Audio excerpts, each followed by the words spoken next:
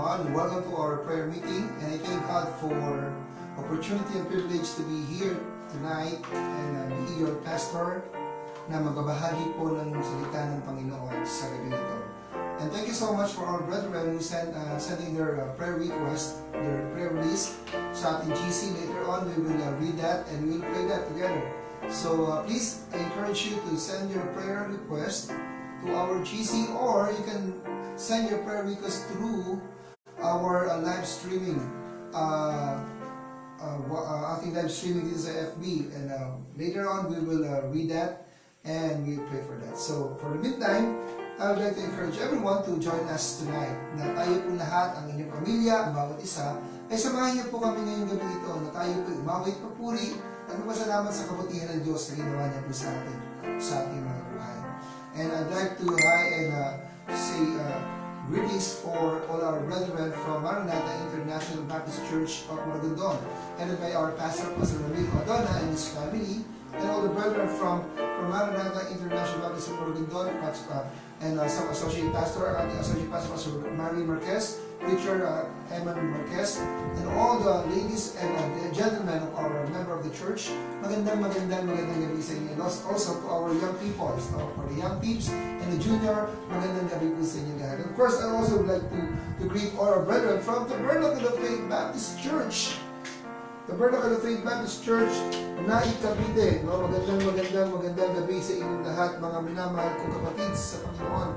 And welcome to our prayer meeting. So lahat po dyan, ay binabati ko po kayo ng isang magandang gabi po sa inyo lahat. So please send your prayer request at babasahin po natin mamaya po yan. And of course, I also like to greet all our brothers from different countries, from Cyprus, Canada, Hong Kong, Japan, Middle East, Kingdom Saudi Arabia, Australia, New Zealand, and of course, dyan po sa Taiwan, Singapore, and sa Barco kay Neil, and of course all our brethren from different places like Colorado Springs kay Sister Cathy and Sister Tess Magangbayan, and of course our brethren from different places of Pilipinas. We would like to greet you a good pleasant evening to all of you, our brethren. So just stay tuned and join with us tonight sa prayer meeting. Of course, I'd also like to greet our sister church from Maranatha Baptist Church, McAllen, Texas, USA. Good evening to you, and good morning to your place. Good evening here in the Philippines. And of course,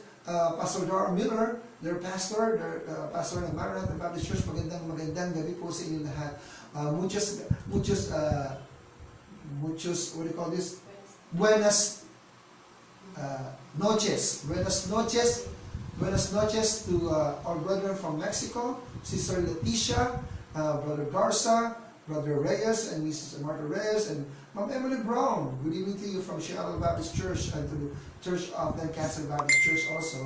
And we'd like to also greet all our brethren from different churches, all the frontliners. Later on, we will acknowledge you. So for the meantime, let us come to the Lord in prayer. Bago tayo magsimula, tayo po'y manalangin. Dakilang Diyos, maraming salamat po sa gabi nito. Thank you, Father God, for the opportunity and for the privilege to be here and to share with the Word of God para sa inyong mga anak, Panginoon. Thank you, Lord God, sapagkat alam ko we are not deserved nor worthy, Father God, for all of this. But still, Lord God, yung inyong pag-ibig para sa amin ay tunay nga, O Diyos, na nananatili, O Diyos, para sa amin, Panginoon. Kaya nga, Lord God, maraming salamat po. Ngayong gabi ito, gabayan niyo po kami sa aming pag-aaral. Ikaw ang may taas, mapapurihan, at nabigyan ng kapurihan sa bawat sapo na aming gagawin. Ito po aming dalangin. Sa pangalan ni Jesus. Amen and amen. Sige po. So, welcome once again to our church, our online live streaming. So, just stay tuned. No? Tayo po ay aawit na sa Panginoon. So, kayo po ay nandiyan po ngayong gabi ito. Tayo po ay umawit. Let us sing a song.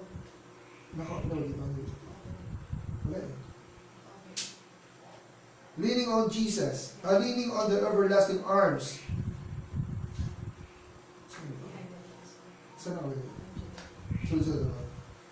Amen. Let us sing a song. Leaning on the everlasting arms. So let us sing a song.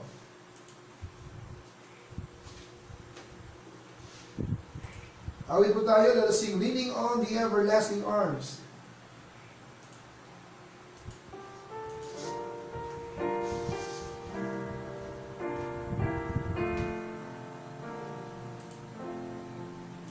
Awitin po natin. Amen.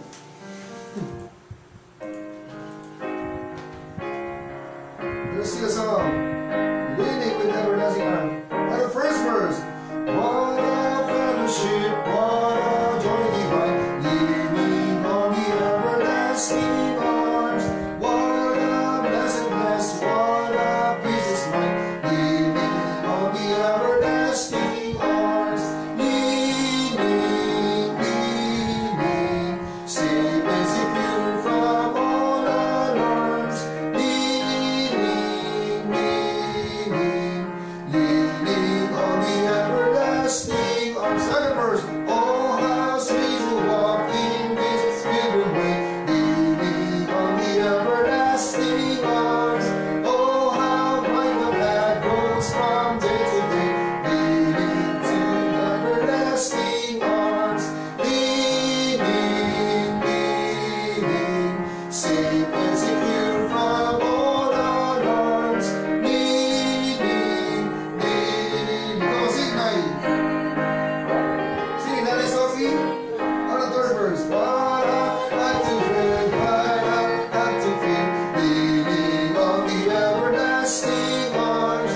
I have blessed peace with my Lord so near, leaning on the everlasting arms. Leaning, leaning, safe and secure from all alarms. Leaning, leaning on everlasting arms. Another song, let us sing. What is the next song? He hideth my soul. He hideth my soul. Let us sing the first verse. The wonderful Savior. Amen. Wonderful Savior is Jesus my Lord, a wonderful Savior to me. He hideth my soul in that cleft of Baron, where rivers of pleasure I see. He hideth my soul in a cleft of the rock that shadows a dry, thirsty land. He hideth my life in the depths of His love and covers me there with His hand, and covers me there with His hand. Let us sing the second verse. A wonderful Savior is Jesus my Lord. He taketh my burden away. Amen. Beholding my burden, I shall not be moved. He giveth me strength as my name. He hideth my soul in the cleft of the rock that shadows a dry, thirsty land. He hideth my life in the depths of His love and covers me there with His hand, and covers me there with His hand. With numberless blessings each moment He crowns, and filled with His fullness divine. I sing in my rapture, oh glory to God, for such a Redeemer as mine. He hideth my soul in the cleft of the rock that shadows a dry, thirsty land. He hideth my life in the depths of His love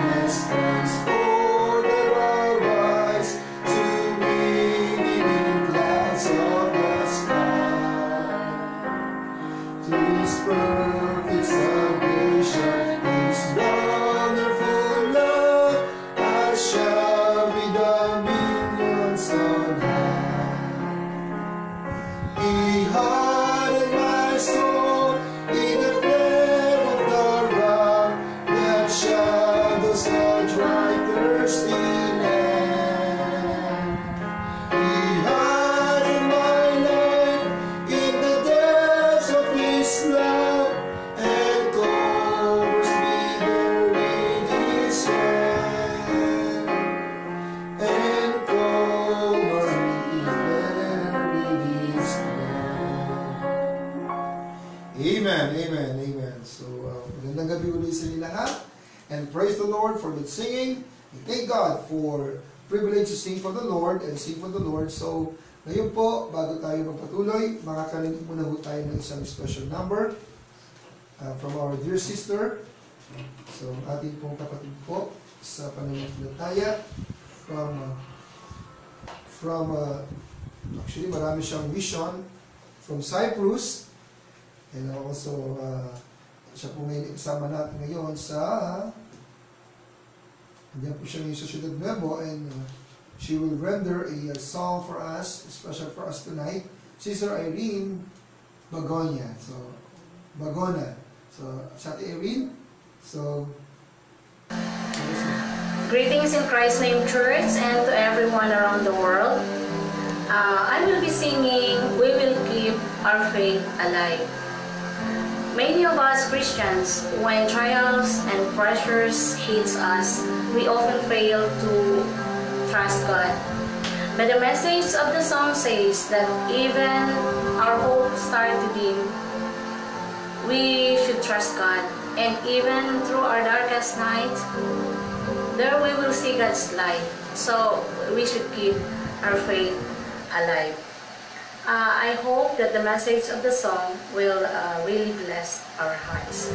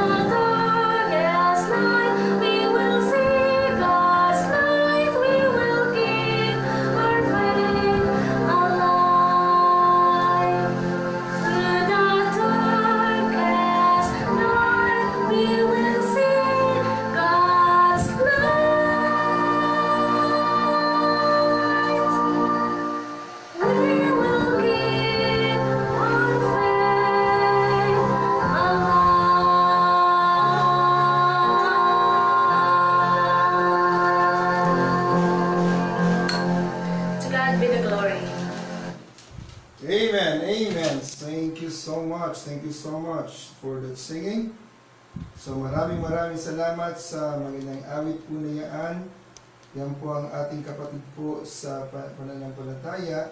Ang ating kapatid, Sister Irene Bagona from MIBC Maragondon for the great special. No? So, salamat po sa iyong pag-awit para sa Panginoon. Thank you so much for the life of our dear sister. Siya po ay isa sa mga manggagawa po natin sa Cyprus Mission at kita po natin ang kanyang katapatan sa Diyos sa paglilingkod sa Panginoon. Thank you so much, Sister Irene Bagona, for that wonderful special. Also, I'd like also to greet our dear friend from Macau, Brother Jojo Mina. He is right now watching for us. And Pastor Larry Namento. Pastor Larry, I'm always praying for you, for your complete healing, complete recovery, and fast recovery. Pastor, I miss you so much and hope to see you soon. And of course, I would like also to greet Pastor Jose Garza. He's also watching right now, one of the deacon of Pastor Darren Miller from Maranatha Baptist Church, McAllen, Texas, USA. Thank you so much. And once again, good evening once again to all of you, to all of us. And right now, we are now in the series of study of Book of Psalms. Actually, this is not a chronological pattern from chapter 1 and so on and so forth, but we are studying the Book of Psalms. So it's ano natin talakayin for the meantime. And now, we are now going to study the Book of Psalm. Sa chapter 55, nakita mo natin dito, ang ating pag-aaralan po ngayon, chapter 55, verses 16 to 18. Let us open our Bible in Psalms chapter 55, Psalm chapter 55, verses 16 to 18. So welcome once again to our joint prayer meeting, ang ating prayer meeting service, together with Maranatha Baptist Church and Maranatha International Baptist Church of Maragondon, and of course, ang Tabernacle of Faith Baptist Church-NAIC, CAVITE. So let us open our Bible, Psalms 55, verses 16 to 18. Beginning in verse 16.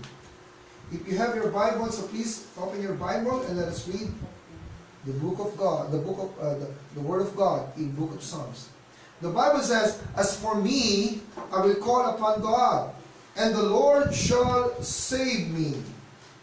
Evening and morning and noon will I pray, and cry aloud, and He shall hear my voice." Verse 18.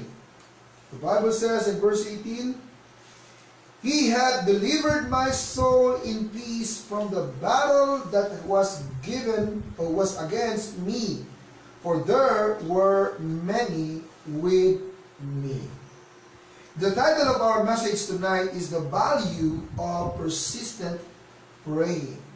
Ang kahalagahan po na nagpapatuloy o tuloy-tuloy na panalangin. The value of persistent praying. Let us come to the Lord in prayer. Dear Heavenly Father, we thank you for this opportunity and privilege to share the challenge and the Word of God to your people. I know, Lord God, that I am not deserved, but because of your grace, ginawa mo, Panginoon, binigyan mo kami, Lord God, ng pagkakataon. That's why, Father God, tonight, we ask your Holy Spirit to move in our midst tonight. Gabayan mo kami, Panginoon, ingatan mo kami, Panginoon, at gawin mo, Lord God, ang bagay na ito, ang sitwasyon na ito, na maging pagpapala para po sa amin lahat. Speak to us, Father God, and move in our midst tonight. Ikaw ang makita, hindi ang iyong lingkod, kundi ikaw, O Diyos, ang siyang may taas sa aming kalagitnaan. Salamat, Panginoon, sa gabing ito, sa pangalan ng Jesus. Amen and amen. The value of persistent praying. Dito po sa binasa mo natin sa Book of Psalm, chapter 55, kung inyo po susuyuin, babasahin po natin dito ang mula doon sa verse 1 hanggang doon po sa verse 13 o sa verse 23 ng Book of Psalms chapter 55. Makikita natin dito, mula doon po sa verse 1 hanggang verse 15, makikita natin dito, ito po yung isang tao, here is a man of faith in a great trouble. Yung isa pong taong mananampalataya o merong isang pananampalataya or mga awit, no, sumulat na ito ng Psalm chapter 55, makita natin that he is a man of faith na kung saan ay nakaka-experience po ng great trouble. I know all of us are the same thing. No, ikaw at ako, sa panahon po ngayon, we also, even though we are in church, we are church member, we are Christians, we have a faith, but still, katulad po ng mga awit na ito, still, this man had experienced a great trouble in his life. We will see here that yung kanyang takot, fear had seized the psalmist's heart. Yung kanyang puso po, ito po yung pumipigil sa kanya, muntik na bumigil sa kanya para ang kanyang puso ay talaga namang magtiwala at talaga namang magpatuloy sa kanyang buhay. Ito rin po na kung saan makikita natin dito na he longed to fly away. Gusto niya takasan, gusto niya alisan, no, from his problems. Kagaya ng binasa po natin dito sa Book of Psalms, no, chapter 55, makikita mo sa verse 6, sabi dito sa verse 6, and I said, oh, that I had wings like a dove, for then would I fly away and be at rest. Maybe the situation for this troubled man, a man of faith, na kung saan naka-experience ng great trouble, may possibly he was in a terminal of situation na kung saan gustong-gusto niya nang sumuko. Siguro gustong-gusto niya nang bumigay because of the problems na meron siyang na-experience sa kanyang buhay. Kapatid, marahil ikaw din. Marahil tayo po ay nasa ganitong kalalagayan po ng mga awit na ito. We have the same experience na parang feeling natin we are longing to fly away. And fly away from this problem, from the problem that we have. No? Kaya nga sabi niya, ang panalangin niya, gusto ko sana magkaroon ng pakpak ng isang ibon na kung saan malayang makalipad at makapagpahinga. At dito po, makikita natin dito, hindi lang po ito yung na-experience niya, even yung kanya mga close friend, yung kanya mga kaibigan, in verses 12 to 14, makikita natin dito, even those close to him had turned on him. So, he was in a great trouble. Kaya nga sabi sa verse 12, for it was not an enemy that reproached me, that I could have borne it, neither was it he that hated me, that did magnify himself against me, then I would have hid myself from him. Verse 13, but it was thou, a man mine equal, my guide, and my acquaintance. Could you imagine that even this friend, the very friend of this this man of faith, itong mga awit na ito, he had experience na siya ay iwanan. You know, sometimes may mga bagay tayo na naka-experience po na ganito, na kung saan may pangangailangan tayo, gusto natin lumapit at humingi ng tulong sa ating mga kakilala at maraming mga kaibigan, sometimes ay parang feeling natin tayo ay iniiwanan sa ere. Okay, thank God because ikaw at ako at marahil ang ating mga kapatiran na hindi katulad ng mga taong ito, kundi tayo ay lumalapit at nagbibigay ng tulong.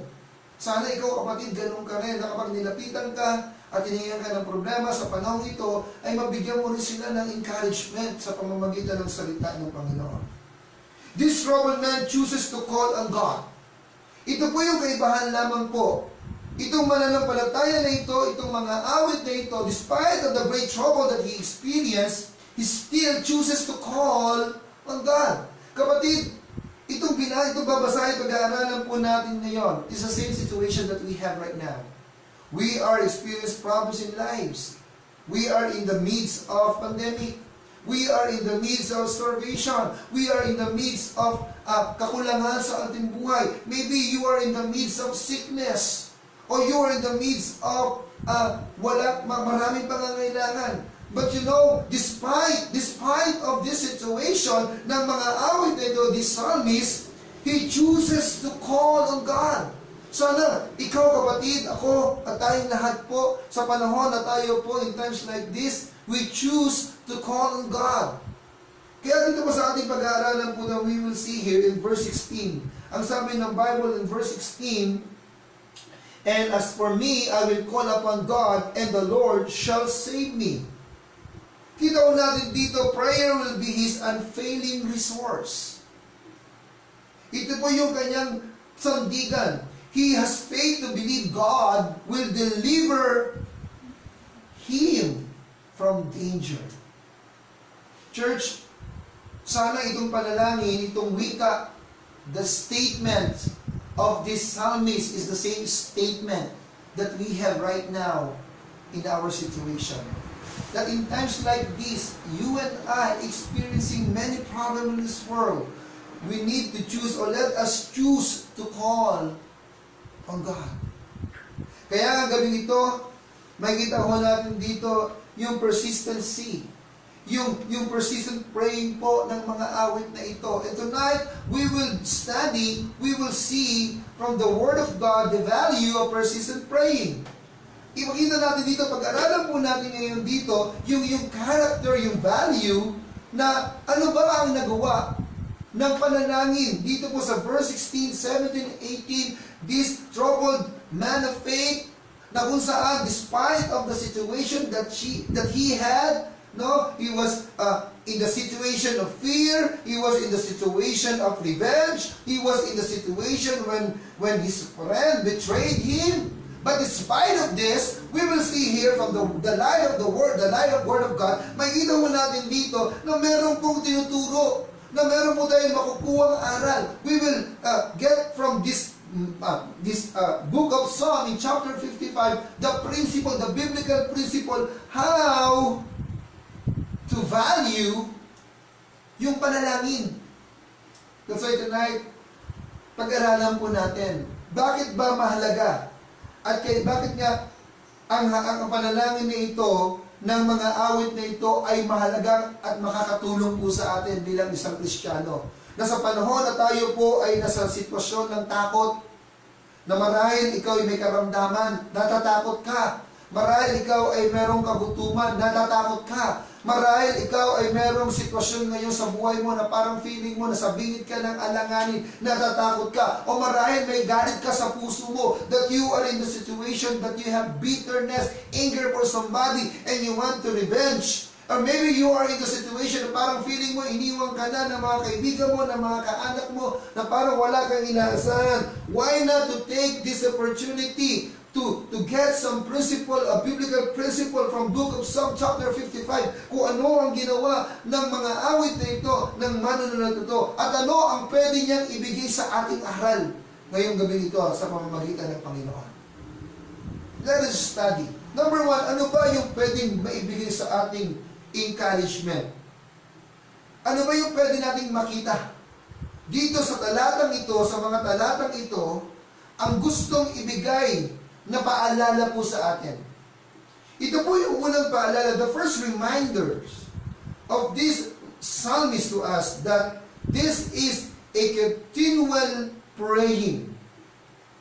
This is a continual praying. Dito po sa binasa po natin dito, makikita natin dito na despite of the situation of this psalmist that he had a great trouble in his life, ay siya po ay nanatili, nagpatuloy. Siya po ay merong pagpapatuloy sa pananalangin. Kaya ano sinabi po doon sa verse 17 ng Psalms chapter 55, evening and morning and noon will I pray.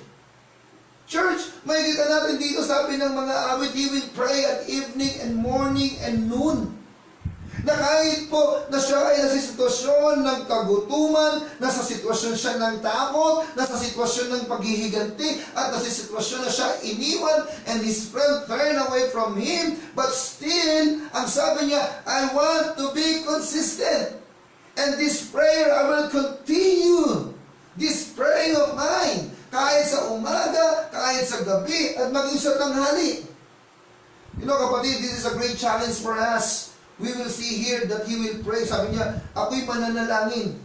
We will see here yung sitwasyon po nung taong ito, na sumulat po na ito ng Book of Psalm chapter 55, na kahit na meron siyang kaguluhan sa kanyang buhay, ay hindi siya tumigil manalangin at makipag-usap sa Panginoon.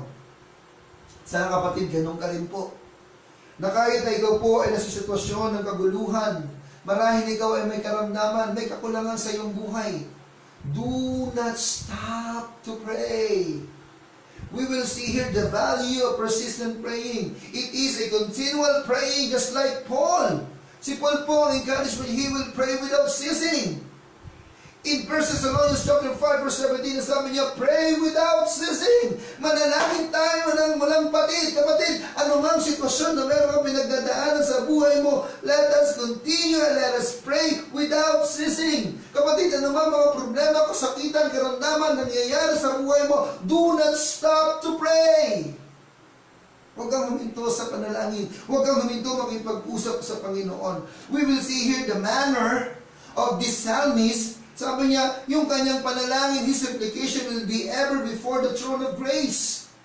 Na kahit na siya ay hindi pa nakatitiyak na ito ay makakarating sa trono ng kaharian ng awa ng Panginoon, but still, he wants to pray, pray, and pray. You know, he is a very optimistic. Kita ho natin dito na sa kabila ng kanyang kagutuman, sa kabila ng kanyang takot, sa kabila ng kanyang problema, despite of the problem, despite of the starvation, despite of anger, despite of revenge, despite of being alone, he never stopped to pray. Church, let this encouragement from the book of Psalms chapter 55 from the psalmist ay sana tayo po ay magkaroon po tayo ng continual praying. Why? Because God will be His unfailing resource. Itong mga awit na ito, He is very sure that God ang kanyang unfailing resource. You know, in times like this is a time of great need. Sa panahon po natin ngayon, nung panahon sa sitwasyon po ng mga awit na ito, wala siyang ibang pwedeng takbuhan because iniwan na siya ng mga kaibigan niya, iniwan na siya ng marami ng mga tao sa paligid niya, nandun na yung galit, nandun na yung takot, pero sa panahon ng lahat ng bagay na nangyari sa kanyang buhay, wala siyang ibang pinagtuunan ng kanyang panahon, kundi manalangin at lumapit sa Panginoon because he believes that God will be his unfailing resource. Kaya kapatid, in time of great need, in times like this, why not you to come to the Lord? Why not you to bring to God your supplication? Why not you to bring to the feet of God your prayer request? Why not you to come to the Lord? Kung feeling mo parang wala ka ng ibang matatakbuhan, parang feeling mo terminal na ang iyong mga sitwasyon sa iyong buhay, why not you to come to God and do not stop in praying? You know, he therefore sees it as a time for persistent praying. Nakikita niya, alam niya, nararamdaman ng Panginoon at ang Diyos ang nakakaalam ng bawat puso ng kanyang mga anak. The same manner of this psalmist, he knows that despite of the situation that he had during that time, sabi niya, God's ears always open to my prayer. This is the same thing. You know, church, ang tenga po ng Panginoon ay laging bukas sa mga nananalangin na merong passion. Passionate prayers. Kaya nga, we need to come to the Lord. Let us continue to pray. Do not stop to pray. Habang hindi pa binibigay ng Diyos, habang hindi pa tinutugon ng Panginoon, do not stop to pray. The Bible says in Hebrews chapter 4 verse 16, let us therefore come boldly. Tayo po'y lumapit sa Panginoon ng malakas ang loob unto the throne of grace that we may obtain mercy and find grace to help in time of need. Church, this is a very clear statement from the book of Hebrews na the writer encourages us and let us come to the Lord boldly. At para makita ng Panginoon at makita, we may obtain, makamit natin yung awa ng Diyos at ang kanyang grasya sa panahon na katulad na ito na nangyayari po sa ating mga buhay. It is very timely, this message tonight. I don't know your situation. I don't know your problems. I don't know your troubles. But one thing I'm sure that despite or even you have a great problem, even you have a big problem, it is not comparable to our big God because the big problem, we cannot compare the big problem to our big God. Why? Because our God is bigger compared to our big God, a big problem. Church, let us come to the Lord boldly that we may obtain mercy and grace and help in time of need. That's why the very lesson from this book of Psalm chapter 55, the manner of this man of faith, the attitude of this man of faith, that despite of situation that he had, he never stopped to pray. And this is a continual praying. So binasa po natin sa verse 16. Not only this is a continual praying, hindi lang po ito yung nagpapatuloy na panalangin na kahit anong problema, but it is also a continuous praying. This is a continuous praying. Ano ibig sabihin ng continuous praying? Yung nakakahawa na panalangin. Yung nakakahawa, yung nakakadala. Nakikita natin dito sa verse 17. Mababasa natin, and cry aloud, and he shall hear my voice. Sino hindi makakahawa? Kasi he knows na sigurado siya na ang kanyang panalangin at ang kanyang iyak sa Panginoon at ang kanyang salitang malakas sa Panginoon ay maririnig ng Diyos. Ito po yung panalangin po ng mga awit. Sabi ni Haring David, intention niya po ito. David intends for others to know of his prayers. Church, do not stop in praying and do not be discouraged for your situation na meron kayo, but instead, pray with a loud voice. Let others know that you are praying despite of the situation, despite of problems in your life. Still, you are talking to God, communicating to God, telling to God, Lord, this is my situation. You know, David will cry aloud so others can join him. Hindi nakakahawa po. I have a pamangkin, si Baby C. You know, it is a good, noble example. When we are praying, nakikita niya na kami ay pumipikit at tumahawak ng kamay na like this and nagsasalita. And every time na ginagawa po namin yun habang kami ay nasa dinner, nasa lunch, ginagawa niya, ini-imitate niya.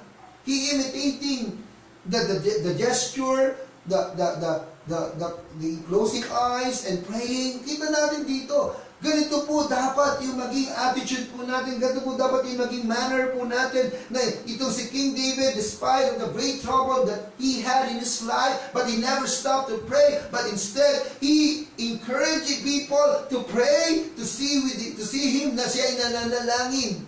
Na meron siyang lakas ng loob. This is a bold praying, and prevalent praying, na kung saan meron siyang lakas ng loob na makita ng mga tao na kung anumang sitwasyon na meron siya, hindi siya titigil manalangin at siya'y magpapatuloy na manalangin para sa Panginoon.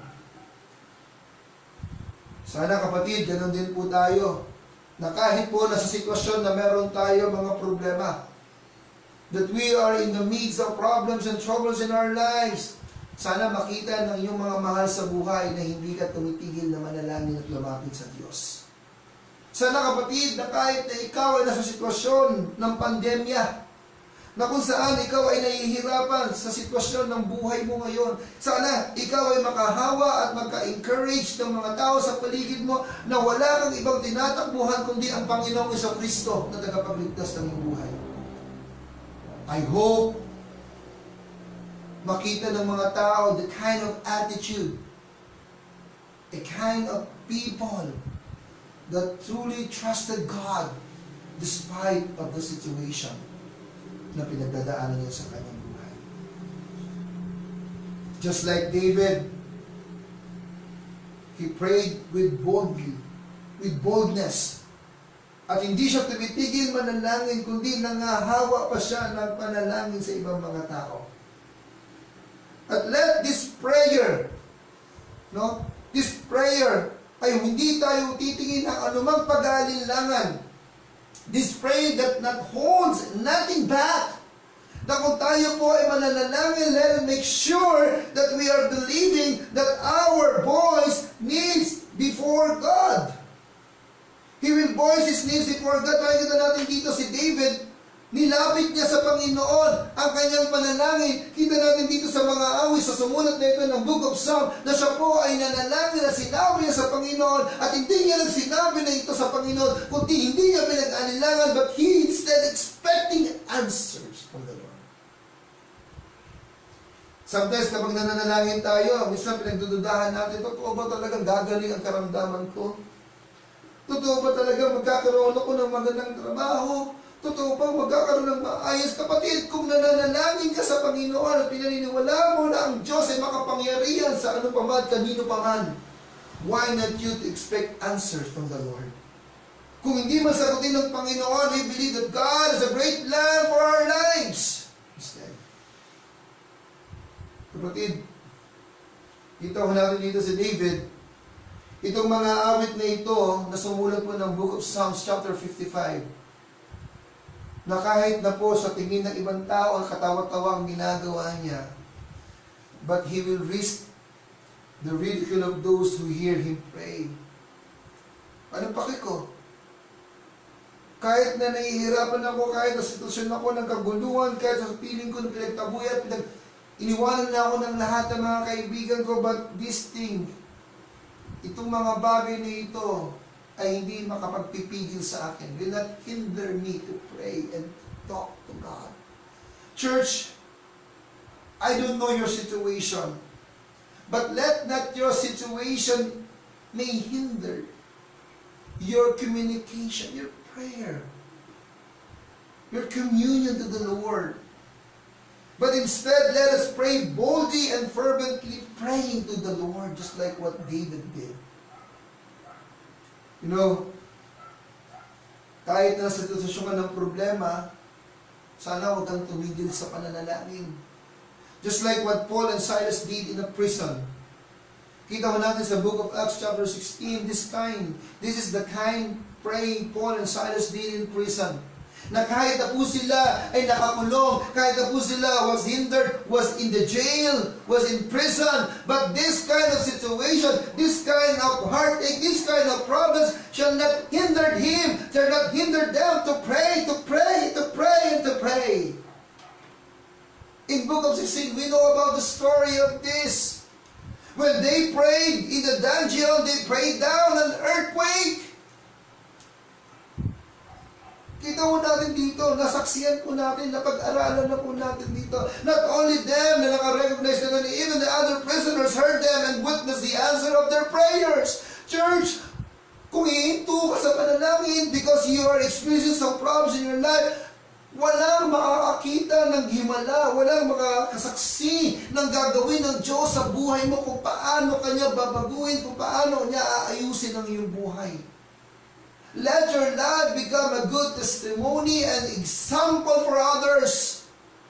And I really do believe na ang Diyos ay nasa tamang at perpektong panahon kung saan tutugon sa kanyang mga panalangin. That's why do not stop to pray. Even you are in the situation na kung saan hirap ka na, pagod ka na, at takot ka na. Why not you to come to the Lord and let the Lord be the one who makes a way for you, and someday, kapag sinagot ng Panginoon ang panalangin mo, others will hear them and will witness you ng sagot ng Panginoon sa iyong mga panalangin. And that is the chance para ikaw ay makapagbahagi ng kabutihan ng Diyos. You know, church, sa panahon po na ito, this is enough at this time that you will pray that moves neither God nor man. This is a very tiny situation. Ito po ay sapat na makita ng Diyos, na makita ng mga tao, na ikaw ay nagtitiwala sa Panginoon. Sapat na ang panahon na ito, na ginawa ng Diyos sa buhay mo from the very beginning. Hindi ka pababayaan ng Panginoon. Kaya kung dumating mo sa panahon na ikaw ay merong problema, merong karamdaman, at may mga pagsubok na pinagdadaanan, why not you to come to the Lord and do not stop to pray and do not stop to talk to God? And believe sa pangako ng Panginoon. Church, when you pray, pray big. Why? Because our God is a big God. Let's pray big and get answer to our prayers. Sana ikaw, sa panahon na ito, na dumadanas sa problema, just like what happened to the psalmists, the writers of the book of Psalms 55. Ang pagpapahalaga niya sa kanyang pananalangin, because he believed na siya ay magkakaroon ng resulta sa kanyang patuloy na pagpapanalangin. At dahil sa kanyang pagpapatuloy na panalangin ay makakahawa siya sa ibang mga tao na sa panahon ng kaguluhan, problema at kagutuman at takot, wala silang ibang lalapitan kundi ang Panginoon na kanilang Diyos. Church, let this prayer, let this study, let this book of Psalms 55 become an encouragement for us. Na kahit na po tayo ay nasa sitwasyon na may problema tayo, do not stop to pray. At sana ikaw at ako ay makahawa sa ibang mga tao na kung saan ay dumaranas din ang problema, ay sila'y lumapit at magtiwala sa Panginoon. Sana ikaw, kapatid, mahawaan mo ang iyong mga mahal sa buhay. Na makita ang tunay na pagiging Kristiyano, na makita sa buhay mo na kahit na may problema ka, na mayroong pinagdadaanan ka, hindi ka humihinto na magtiwala at manalangin sa Panginoon. Let's pray big and get answers to our prayer. This is a continuous prayer. And so do not stop. Sana makahawa po tayo. Thirdly and last, the value of persistent praying. Makikita po natin, ang makukuha po natin dito, makikita po natin dito, what kind of lessons that we get from this book of Psalms chapter 55. This is a confident praying. Makikita po natin ito, this is a confident praying. Meron tayong kumpiyansa. Meron po tayong kasiguruhan. Kaya sabi niya rito sa verse 17, and he shall hear my voice. This psalmist, this writer of book of Psalm chapter 55, he is very confident that when he prayed to the Lord, he shall hear ng Panginoon. Kaya he's very confident that he shall hear my voice. You know, David expected to hear an answer ng Panginoon. He expected God to hear him and to answer all his prayers. Kita natin dito sa verse 18. He remembers answer in the past and expect them again. Sabi niya sa verse 18 ng Psalm 55, he had delivered my soul, wow, and peace from the battle that was against me, for there were made with me. He remembered, Lord, this situation that I have right now, yung fear, yung anger, yung revenge, yung betrayal ng mga kaibigan ko, dumadanas ako ng problema ngayon, Panginoon. But when he remembered his past, na kung saan na sitwasyon siya ng kaguluhan, that King Saul trying to kill him, but God saved him. In situation kung saan nandoon si Goliath na napakalaking tao, but he saved him. Nung nandun po siya sa malaking oso at mga leon, ang ginawa ng Panginoon, iningatan siya. Sa panahon pa kaya ng sitwasyon na kanyang kalalagayan, ay hindi siya iligtas at ingatan ng Panginoon. Kaya sabi ni King David, he had delivered my soul in peace from the battle that was against me. For there were many with me. Kapatid, how many times that God never leaves you nor forsakes you? How many times that God is always with you in times of trouble? Ngayon, nasa sitwasyon ka ng problema na naman, why not you to give to the Lord and give to the Lord everything that you have right now in your life? Why not you to put your trust in the Lord? It is better to put our trust in the Lord. Why not you to come to God and pray to the Lord, Lord, here am I. Andito po ako, nakaka-experience na naman ng mga kagulumihanan, problema sa aking buhay. Please save me.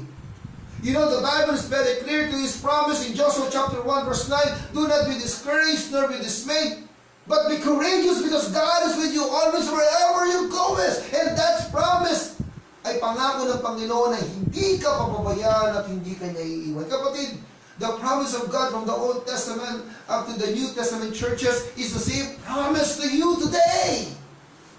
Just claim it, that God will never leave you nor forsake you. We should pray with expectancy. Kapag nanalangin kapatid, when you pray to the Lord, expect mo na sasagutin ng Diyos ang iyong panalangin. At kung hindi mo sagutin ng Diyos ng oo, marahil meron pang mas matindi at magandang plano ang Diyos para sa iyo. At kung hindi mo sa ngayon, just learn how to wait. Dahil sa paghihintay po ay meron pong magandang bungang naghihintay. But ang importante po, let us value the persistent praying. Why? Because we do believe that our confidence is from the Lord.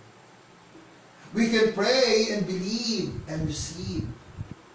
But if we can pray and doubt, we will go without. Church, nasaan ang iyong kumpiyansa? Nasa pera ng sanlibutan? Nasa mga kaibigan? Nasa sanlibutan ba ang iyong pag-asa? Kung babasahin niyo po ang Book of Psalm chapter 55 verses 1 to 14 hanggang 15, makikita po natin dito kung paano ang manunulat na ito was in the great trouble. He was in the situation that he wants to flee from the fear. He was in the situation that he wants to plead for revenge. He was in the situation that he was betrayed by a friend. But still, this man of faith, trust in the Lord. In verses 16 up to verses 23. Kita mo natin dito. That's why this psalmist, he able to say, he shall hear my voice. Ganon din po sa sitwasyon po natin. Naririnig ng Diyos ang bawat boses ng iyong panalangin. Come to the Lord, pray to the Lord, and tell to the Lord whatever in your heart, whatever in your mind. God is willing to listen to you. And God is able to help you. Because He is always with us. When we pray, let us believe and we will receive. But if you pray and doubt, I assure you, you will go without. This prayer, this confident, this is confident praying na ginawa po ng manunulat sa Book of Psalms 55. That's why he never stopped to pray. He continued to pray. That's why sa kanyang pagpapatuloy ng panalangin, he is able to continue to manghawa ng mga tao sa paligid niya. That we need to encourage other people with talking to God and putting trust in the Lord is our best weapon to overcome the situation that we have right now. Let us put our confidence in the Lord. Let us come to the Lord Jesus Christ. Consider the fervent prayers of Jesus in Gethsemane. You will see here how God the Father is truly love God Jesus. When we pray and get answer, the world will take notice. That's why do not stop. Kung magagalit ka because you are in the situation of great trouble, you will not able to encourage people to come to the Lord. But instead, you lead them into a miserable life. But if you pray with the fervent prayers, I assure you that one day, if you believe and practice your faith from the Lord, one day, God will answer all your requests. And people will notice that your God, our God, is a true living God, a powerful God, a big God compared to our big problem. That's why there is no big problem compared to our big God. Why not you to come to the Lord? Trust the Lord. Pray to the Lord and give value for praying. Do not stop, but instead, continue to pray and pray and pray. In times like this, I don't know your situation. I don't know your problems. I don't know your situation, circumstances. But one thing I'm sure, if you come to the Lord in prayer and give to the Lord all your burdens, God is always open His ear to listen to your supplication. Church, let us encourage one another to come to the Lord. And let us encourage other people sa ating mga paligid na makita na sa kabila ng problema ay nasa Diyos ka pa rin na nakitiwala. God bless us all at magandang gabi po sa inyo. Let us come to the Lord in prayers. Dear Heavenly Father, we thank you. Salamat po, Panginoon, sa aming pong napagdalalan po ngayong gabi dito. I know, Father God, that marami kaming mga problemang dinaranas sa aming mga buhay. But one thing we should, Father God, that we are in your hands. We are in the situation that we are very much protected by God. Because you love us. You take care of us. Let's say, Father God, tonight, kami lumalapit po sa inyo. Nanalangin at nagpupuri. That we may be able to give value, magbigay ng kahalagahan sa pananalangin. Maraming attraction ang mundo, nandyan ang telebisyon, ang internet, Facebook, and everything that may hinder us, Lord God, to give value yung pananalangin. Lord, help us that we may be able to overcome this. And we may be able to seek you first in our lives. Help us, Lord Jesus. Salamat, Panginoon, sa paalala mo, sa pag-aaral namin ng Book of Psalm chapter 55. That the great example of man of faith, even he is in a situation and in great trouble, but still he chooses to come and pray and call to you. Because he believed that there is nothing na pwede niyang pagtiwalaan kundi ikaw lamang, o Panginoon. Sana ganun din po kami, Panginoon. Ganun po yung aming maging attitude, maging manner, that the only hope na meron kami is from the Lord Jesus Christ, our Lord and Savior. Thank you, Father God. This is our prayer in Jesus' name. Amen. Maraming salamat po sa inyo, Church, and nawa ay naging malaking hamon po sa atin ang aralin po na ito sa ating po pag-aaral po ng Psalms chapter 55 verses 16 to 18, that let us encourage one another to pray to the Lord. Let us encourage one another to practice, to give value yung ating po panalangin sa Diyos. And now, we are now about to read some prayer requests from our brethren. Number one, from Tabernacle of Faith Baptist Church Mission. I would like to read loudly yung kanilang po mga prayer request. Una po si Sister Ana Libato Dicano, ang kanyang request po ay para sa ating lahat. Restoration and spiritual revival, guidance and protection for everybody. At sa mga nasa ibang bansa, ingatan sila Danny, Inez, Ate Bibelin, Maricar, Angie, at good health. Of course, we will continue to pray for that. Thank you, Sister Ana.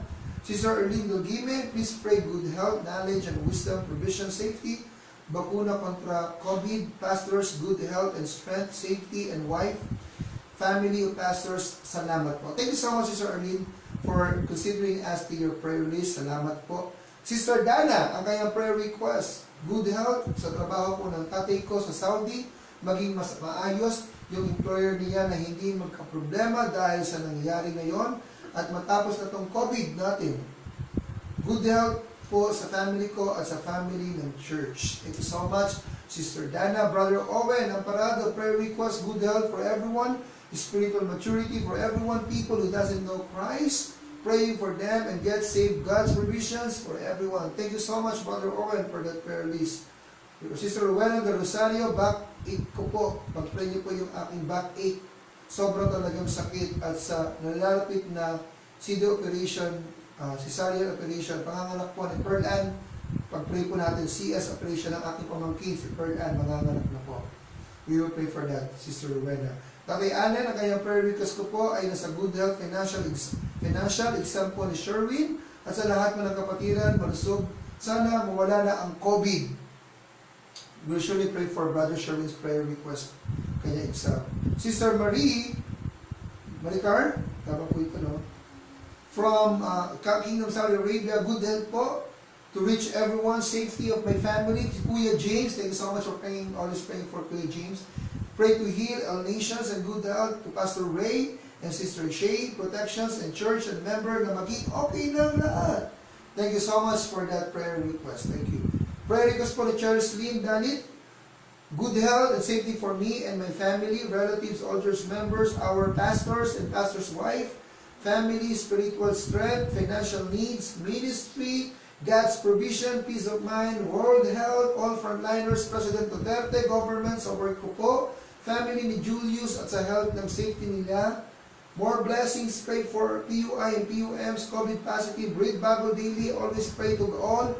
God bless everyone. Thank you so much for your prayer request. Ang haba po, but we will consider that pag-pray po natin. Kalusugan, Brother Julius, kalusugan, relasyon ko kay God, work and new job seeking, family ko po, salvation nila, cherish need, help niya at family sake. Thank you so much for that prayer request, Brother Julius.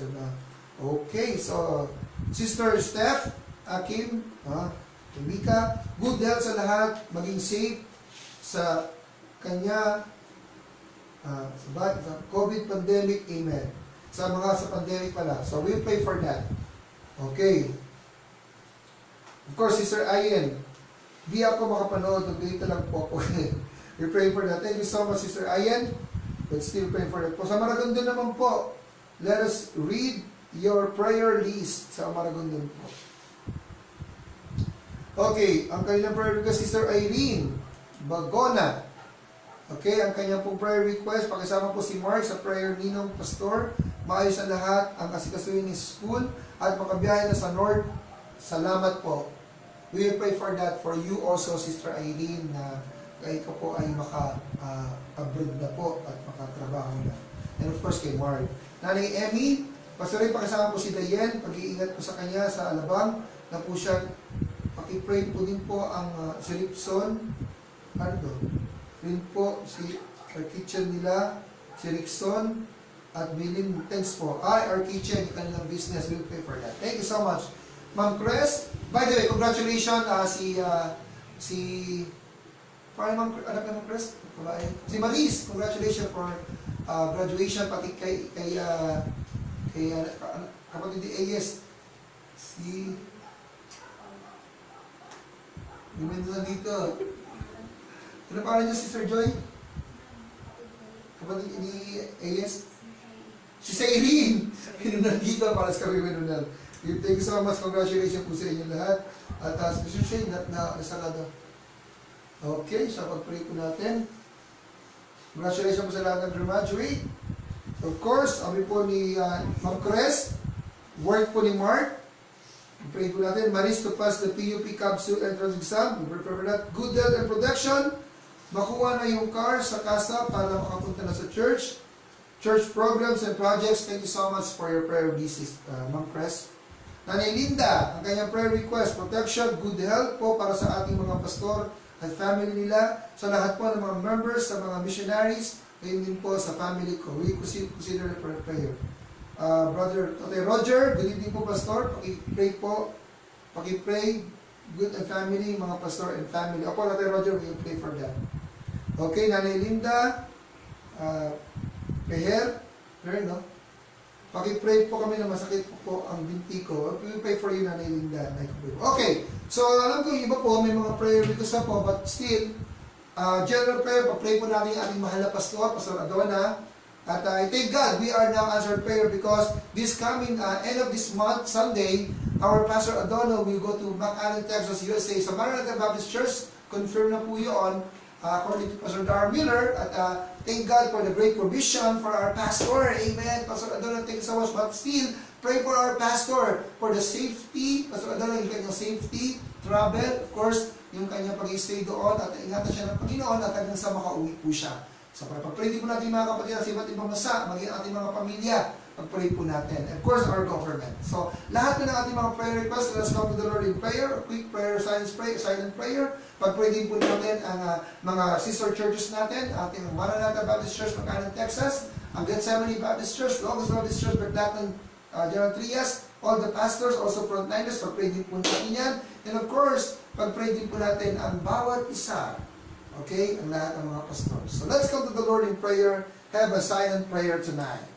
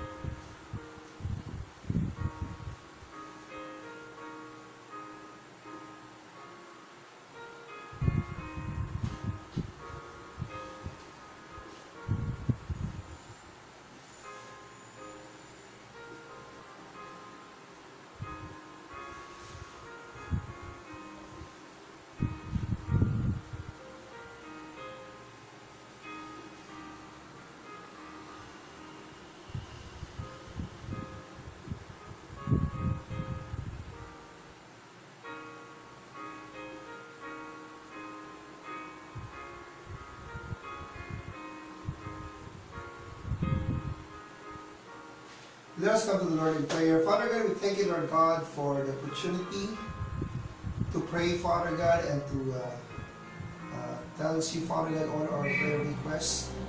You heard our prayer list, Lord God, from the very start up to now. I know, Lord God, that hindi sarado ang iyong tenga para marinig, Panginoon, ang aming panalangin. Hindi maiksi ang iyong kamay para abutin ang aming mga panalangin. Hindi bulag ang iyong mga mata para hindi makita ang aming mga pangangailangan. But still, Father God, we thank you because you are a great God. You are God in control. With everything that we have right now in our lives, alam ko na, Lord Ginoon, na may plano ka at meron kang magandang disenyo, Lord God, na gagawin po sa amin. That's why, Father God, all our prayer requests, especially doon sa may mga karamdaman, we continue to pray for you, Father God. Pastor Larry Lamento, we are praying for him. We continue to pray for him. Sister Merly Mabalot, Father God, we continue to pray for our Sister Merly, Lord God, husband of Pastor Ernie Mabalot, Lord God, and the family Mabalot, Panginoon. We pray, Father God, na ikaw, Panginoon, ang magabay sa amin, Lord Jesus. And also, Father God, we pray for every people that right now, Lord God, experiences some trauma because of the coronavirus. We pray, Father God, for all PUIs and PUMs, and also, Lord God, for the virus infected. We pray for them that you get healing, Lord God, upon their lives.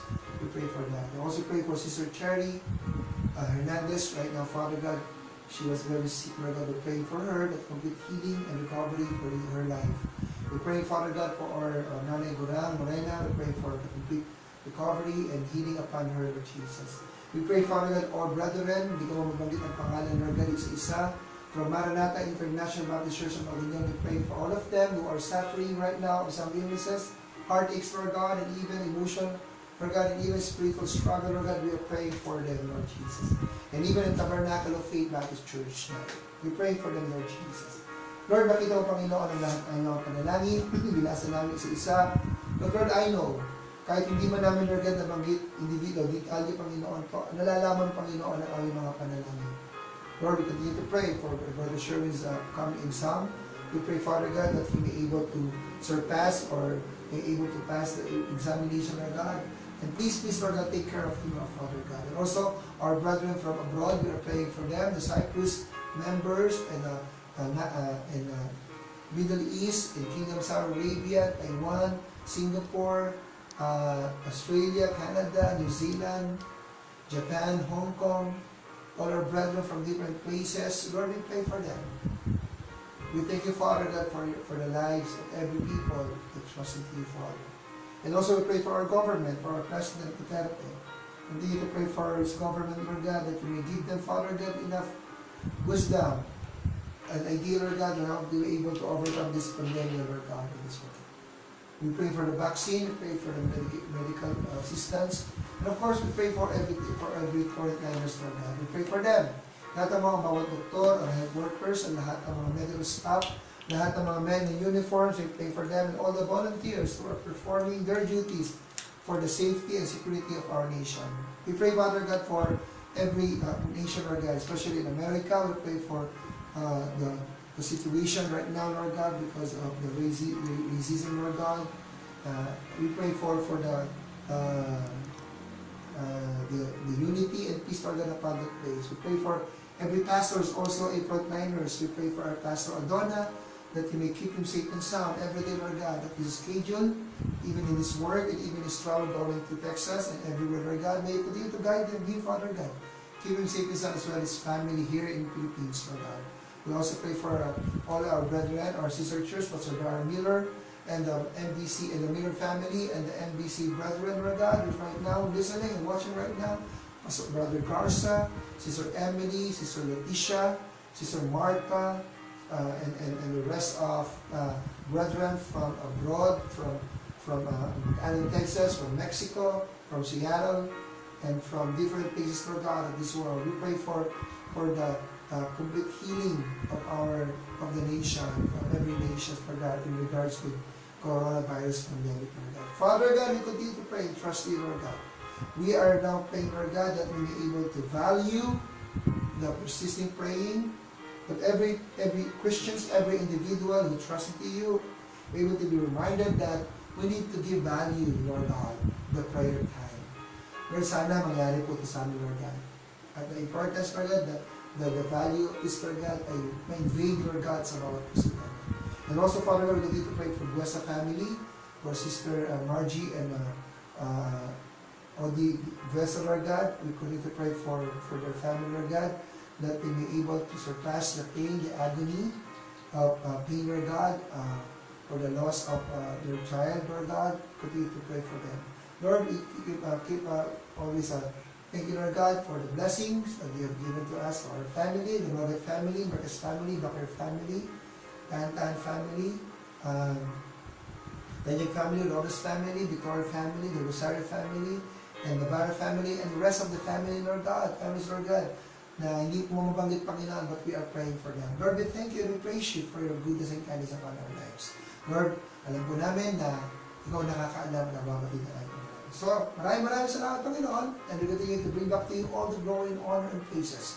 Thank you for the reminders, thank you for the life of this writer of Book of Psalm chapter 55, that really gives us, Lord God, a great reminders for us that we need to give value yung panalangin, Panginoon, and do not stop in praying, because I know and we know, Father God, that God is always present, that God is always here with us, to guide us and to protect us.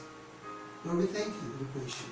Ingatan mo kami sa magdamag na kapahingahan, gabayan, Panginoon, ng aming pagtulog, gawas na kinabukasan, at magkataon kami ng magandang lakas na pangatawan at magandang buhay. And please always continue to keep us safe and sound, cover us, Father God, of your precious blood and your Spirit against COVID virus, Lord God. Salamat, Panginoon, we thank you and we praise you in Jesus' name. Amen and amen. Thank you so much, church. Maraming salamat po sa iyo. And of course, I would like to greet happy birthday to all brethren who are celebrating their birthdays in the month of June. Your birthday, your anniversary. Congratulations and happy birthday. Of course, I would like also to greet happy birthday to my father, biological father, Daddy Large. Even though he is not here present, in this world, but I know He's in heaven. But still, we're celebrating and remembering His birthday today, June 10. I love you, God. I love you. I love you. Happy birthday to you. So, salamat po mga kapatid. Lahat po ng mga June birthdays. Happy birthday, of course, to my pinsan. Salute to you, Brother Tol. Aslan Alan Ribatis. Advance happy birthday to you. Binabati kita ng maligayang kaarawan sa iyo. Pagpalain ka ng Panginoon at ang buong pamilyang Ribatis. At ang mga mahal sa buhay na Ribatis. Salamat po, Panginoon, sa lahat ng pagkapalan sa buhay na aking pinsan na ito. And also, thank you so much to our brethren, the Rasal family, Kuya JJ, and the rest of the family. Thank you so much, the REMOGAT family, at sa lahat po ng pamilya ng aming mga mahal sa buhay. Salamat po, at ingat po kayong lahat. Let's continue to pray for one another. Always consider that in your prayer request, for your prayer time. Lahat po tayo. So, that's it. Thank you so much, Pastor Adona. Take care of yourself. Diyan po sa Anaheim, California, USA. And of course, Pastor Dar Miller. Thank you so much, Dad. For the Miller family, of course, the brethren from MBC. God bless us all. And keep safe always. And God bless. See you on Sunday. God bless us all. And good night. Hasta luego. Muchos. Thank you. God bless.